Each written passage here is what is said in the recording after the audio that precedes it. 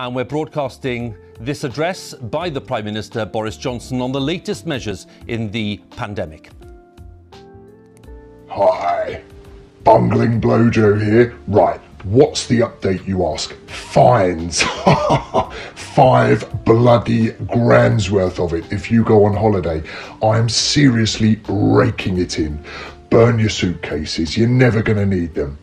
So you can go abroad without consequences if you live in another country, for work, a bereavement, and if you're a celebrity or politician. Not that that needs stating, of course, per se. So get looking for those loopholes. Exploit them, baby.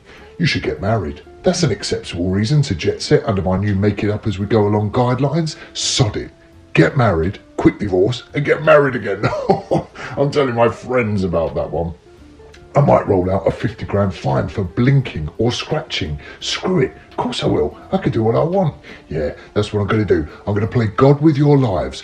I'll pass the bill just before the 4th wave from the Outer Mongolia variant crashes into our shores at bullet speed on the 17th of May at precisely 11:17 a.m. Checkmate, bozos.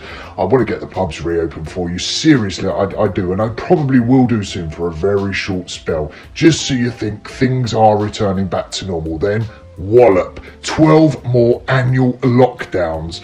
But there's no hurry. I mean, I'm still getting destroyed in my privileged Welsh Assembly bar every day. I'll promise you the earth and deliver nothing. Because being of ultra-virus, which in legalese terms means above the law, I get absolutely span-dangled every night. No mask, no social distancing, no vaccine, no worries. Last night, me and lying smug, slippery Matt Tinycock were up until 5 a.m, open-mouth snogging total strangers and repeatedly licking the microphone during our King of the Country karaoke competition. It was blooming marvellous, it was.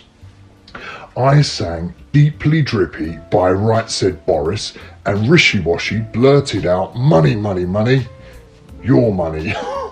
Tinycock passed out, of course, the old lightweight chugging an industrial-sized drum of snakebite off a prostitute's rear.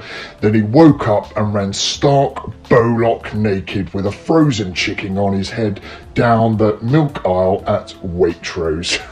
What a lad. The police cheered him on. We bloody loved it.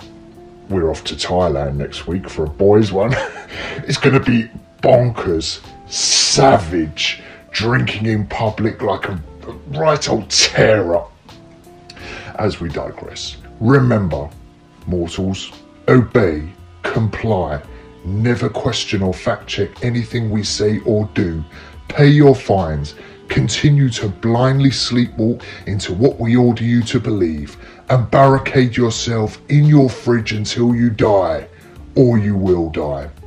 Shaft you later.